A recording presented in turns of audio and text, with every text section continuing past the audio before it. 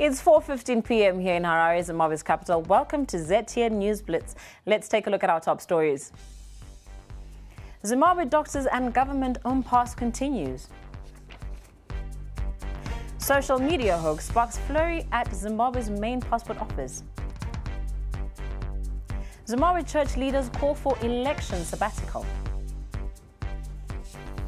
And in sport, Warriors coach names the Chan squad. Zimbabwe's Labour Court has adjourned to Thursday in the matter involving the country's striking doctors and their employer. This is after the government failed to submit adequate documents. The applicant will now submit minutes of the initial disciplinary hearing by midday tomorrow to allow the court to make a ruling. The doctors have been on strike since early September and have rejected a 60% hike in allowances. ZTN will keep you updated as the story develops. What is believed to be a social media hoax sparked a flurry at Zimbabwe's main passport office in the capital, Harare, earlier today. Hundreds of passport seekers who saw the message formed a queue that stretched over 3 kilometers, hoping to beat a supposed deadline for passport applications. An official said the application window was, however, open indefinitely.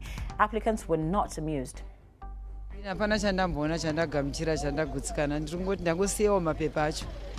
Apa inini ndine mwana ari muhospital ndinoti arizeni andirwari asi ndinorwara kupa kushanda kakunoshanda ku South Africa andindokwa ndiroshanda ndichienda passport yacho yapera ndasubmita apa ndozi ndoyamswa 15 futi saka pasina basaka vanhu vaiapply manoma passport vainzi munozoyamswa 8 kuti mubhuke for top up saka vanhu vese vamuri kuona vakazara ava vanhu vakanzi vauye today.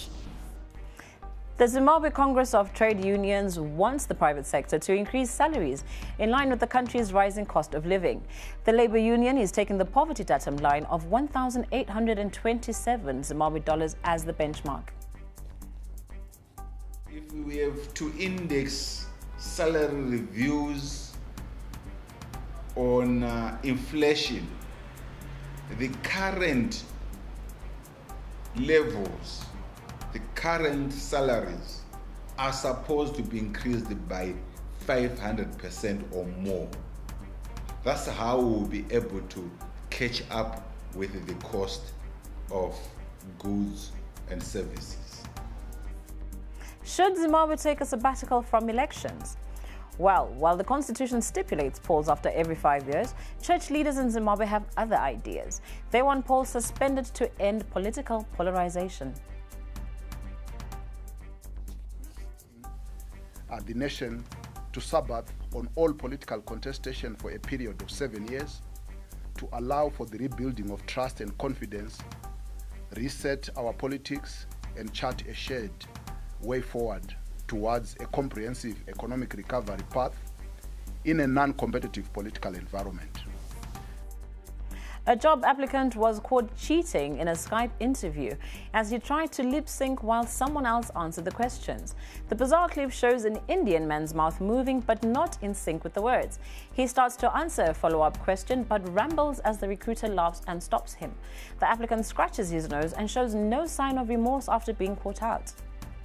We move now to sports, where Zimbabwe national football team coach Joey Antipas has named a provisional 25-man squad to face Lesotho in the reverse leg of the 2020 Chan qualifier. Joel Ngodzo and Evans Katema make a return to a team leading 3-1.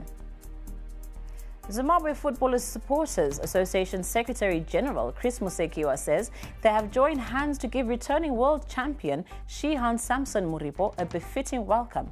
Shihan Muripo was victorious at the 6th edition of the Kyokushin Karate World Cup in Moscow this past weekend. He is expected in Zimbabwe this afternoon. South Africa's emphatic 66-7 victory over Canada booked them a place in the last 8 of the Rugby World Cup finals in Japan. Scrum half Cobus Reinach scored the fastest ever World Cup hat-trick to set up the 2007 world champions for a comfortable victory. That's all we had for you on ZTN News Blitz. Catch Blessing tomorrow at 10 a.m. Thanks for watching.